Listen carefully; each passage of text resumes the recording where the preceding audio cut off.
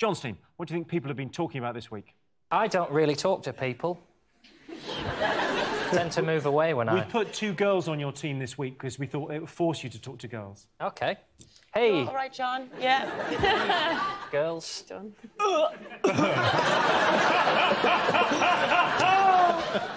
What about Tesco saying that we're throwing away, is it 2/3 of our food that we buy? Phenomenal. So much wasted food. Yeah, well, specifically, it's the bagged salad. They reckon 2/3 of it goes in the bin. Tess, do you waste any food? Well, I try not to, but, yeah, hands up, I'm guilty of occasionally throwing away a bag of salad that's gone past its sell-by date. You've got kids, give it to them. Well, I do. Whatever you and Vernon don't have, throw to them. I do. And if it's not them, it's the dog. But occasionally you do find yourself throwing stuff away, don't you? The thing is the labelling, isn't it? Because they say bag salad, mixed leaves, but actually that's not accurate, is it? It should be mixed leaves stroke compost. That's what it is. You're basically buying a bag of compost. Because sometimes, you know, it's gone off by the time you got it home. I go through red lights just to get the food home so I can eat it. Have a picnic in the car park. I think there's a smell test where we all believe the best before date, just give it a sniff. If you're not sick in your mouth, it's fine. Yeah. It seems like a lot of waste, 2/3 of everything you eat, but I thought about it, it's true, because I've got an example of, like, if I'm eating a packet of 3 Scotch eggs, I'll eat one and throw the other 2 at cyclists.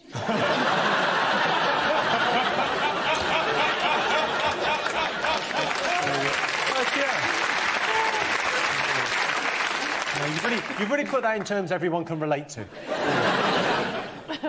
I waste so little. I went on holiday and took some Nurofen, because you can never be too prepared on a holiday, can you? No, John. And when I got back, I saw that one of the Nurofen had popped out of the little metal thing they're in, and I didn't want to waste it, so I ate it.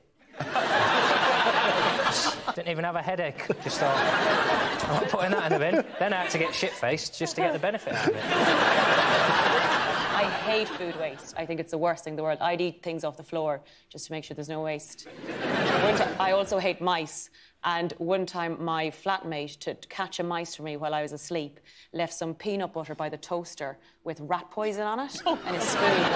And I came downstairs the next morning, I was like, oh, waste not, want not, I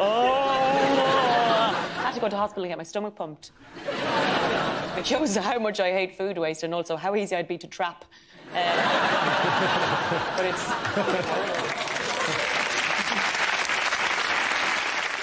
Christian, do you waste food? I do waste food. I'm really bad. I'm a bit obsessive about the dates. So I'm always the one who looks at the date and it says it runs out on the 23rd, so I can't eat it.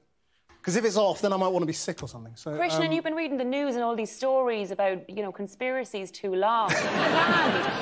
Years ago, there was a flood in Honduras and a woman was in a tree giving birth to a baby.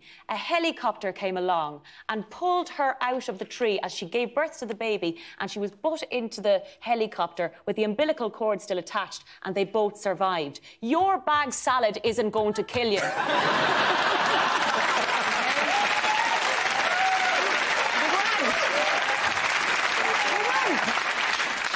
I feel that story might have been a sledgehammer to crack a nut there, really.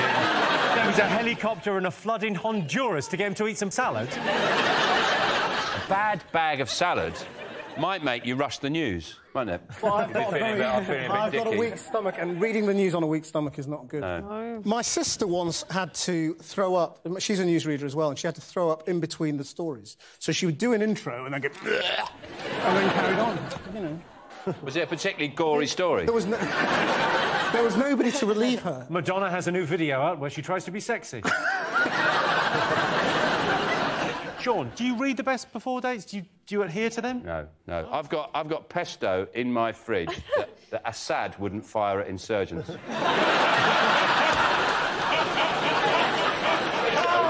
I don't give a monkey, so I'm fine. I've got a cast iron stomach. Yeah. The problem is we have a generation growing up now who have never seen Ready, Steady, Cook. So they don't know how to make a meal out of a Mars bar, a red pepper and a stock cube. So they open the cupboards and everything's a meal anyway, and they just go, oh, I've got nothing in. Ainsley Harriott would have turned that into a gourmet feast and been delightful company in the meantime.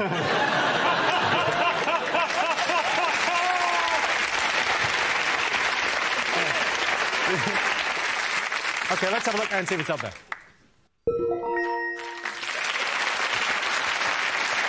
Yes, Tesco has revealed the extent of food wastage in the country. According to the survey, 53% of food in this country goes to waste. The rest goes to hips and bums. Right, girls?